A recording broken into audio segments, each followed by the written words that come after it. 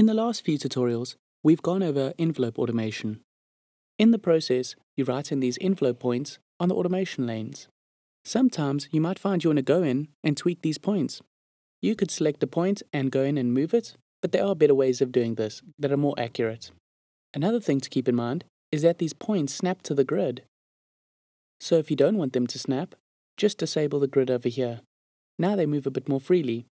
Here's a better way to go and edit these envelope points. I'm working with this frequency parameter of the EQ. So bring up the plugin. You can right-click the effects button here and choose the EQ. It brings up the EQ in a floating window, and I'm just going to move it to the top right over here. Now when I click on each envelope point, the parameters change on the plugin. So I can go into each envelope point and see its value. Now I can go in and edit each of these points more accurately. First, make sure you're not in read mode, or else you won't write anything in. I'm going to choose touch, because I don't want to override any automation that I've already written in. Now choose one of the envelope points. I'll place my cursor on the first envelope points over here. Let's say I want this frequency a bit higher. I can drag this up, and it writes in the changes in the automation lane. Let's go down to one of these points. Let's say I want to drop the frequency a bit more over here. But I also want to change the bandwidth.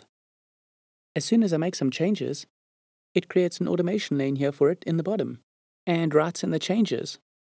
So I can go back to this point and start changing the bandwidth here as well. Jump here. Let's make some changes as well.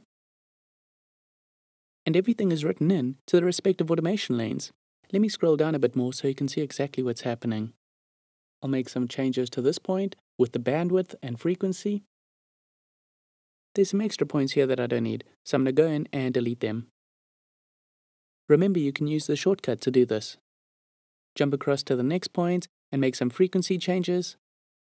Also, some bandwidth changes.